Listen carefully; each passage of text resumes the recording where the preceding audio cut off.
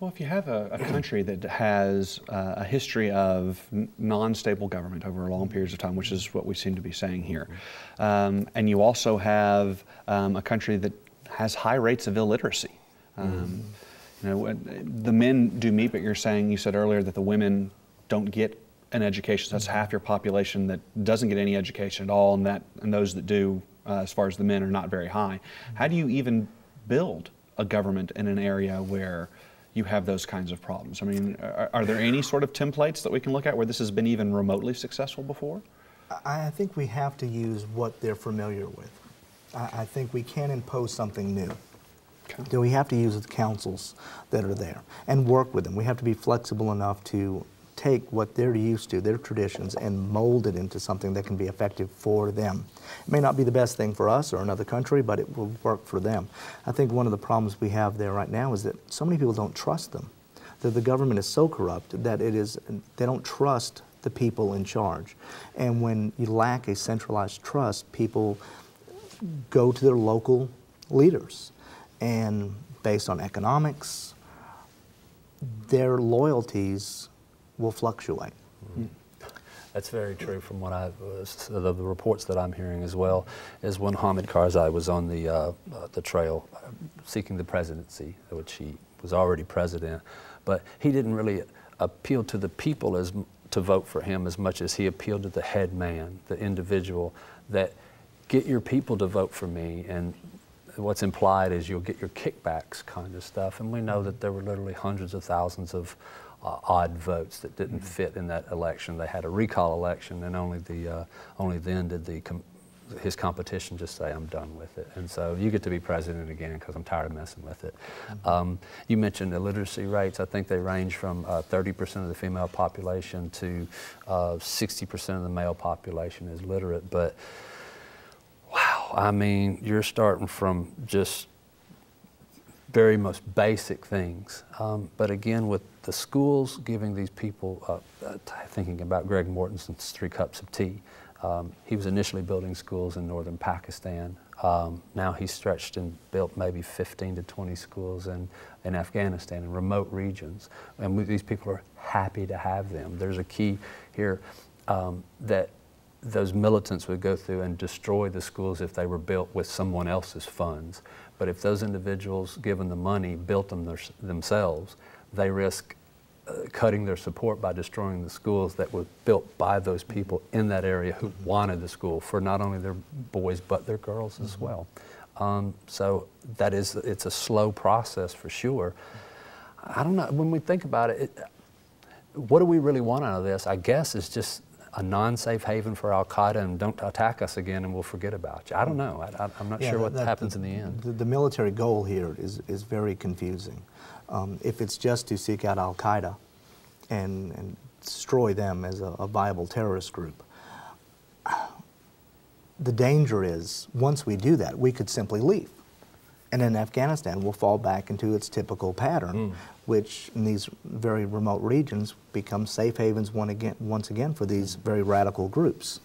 You know, what is our goal? And I think that was something that was missing in Iraq early on. What is the goal? Give them freedom? Well, what does that mean? They were relatively free prior to Saddam Hussein in some general sense. Most people in this region, what they want is the electricity to work, the heat to work, water supply, and war has a way of not providing those things with the best intentions. We try not to destroy things, but there were reports in Iraq that some people said, well, things were better under Saddam Hussein because at least the lights worked, right? It's going to be a transition that we have to couple the military aspect with assisting them with what they need, from building a bridge to helping their water supply. And it's difficult. As bad as the Taliban was in our estimation in the mid to late 1990s, after they gained control, people were pretty happy to have them simply because it provided peace and stability. They had beaten off the warlords who continued to squabble over stuff, the corruption in the government. Different things allowed them to gain support of the people there. Only later, of course, when real quick, by them giving aid and comfort to Al-Qaeda just for a minute. It's not to be apologize for what they did, or it's just meant to explain. But there is, in the Muslim context, I don't know if it applies the actual word here, but it's called besa in certain parts of the Islamic world, where not only if you came and asked them for shelter, for food, for protection, they would give you all of that, and one more thing, that you asked for it, I would lay down my life for you. That is part of our culture that's ingrained. It seemed like a very simple thing that they would give up Osama bin Laden when we asked for him, and they didn't give him up, and that really befuddled. Why would you do that? But to go against our culture. And money doesn't mean that much to some of these idealistic people. $20 million or whatever has been on his head for years now. They surely know where he is, but they're not giving him up. So the culture is something you're going to have to work around. The culture is a big part of the problem here, right? How do we, well, maybe I should ask this another way. Is it reasonable, given what we have seen from President Obama's plan that he laid out earlier this month, and even from what General McChrystal recently said, can we accomplish this by July 2011 before we start pulling troops out? Now, General McChrystal has said we'll stay until the job is finished, but we start pulling people out in July 2011. That's only a year and a half from now. It's only 18 months. Can any of these goals be accomplished reasonably in that amount of time? Well, we'll have to see. We don't really know how it's going to work. I think President Obama set this deadline to appease some people politically, that we're not going to get into yet another protracted war that's really a distraction from our current economic problems. The more money we spend overseas for these wars, it's detracting from what we need to do to recover our own economy. And so we really don't know. I think that most reasonable people, the fear is that if we leave too quickly, we could end up with something worse than what we had before.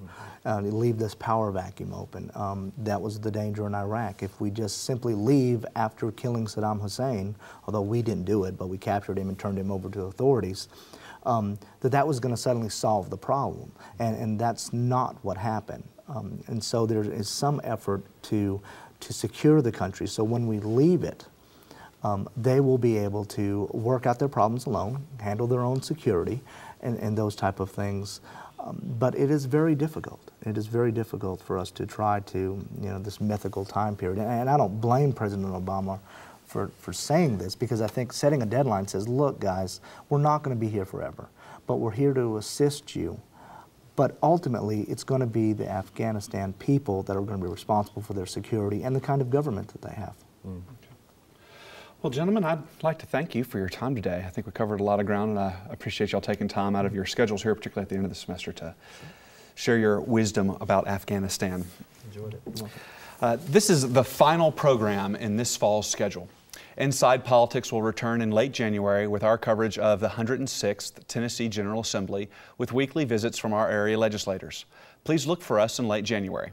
And remember, you can log into our website, volstate.edu/Inside Politics, for more information about our past guests and a link to viewing any of our archived programs.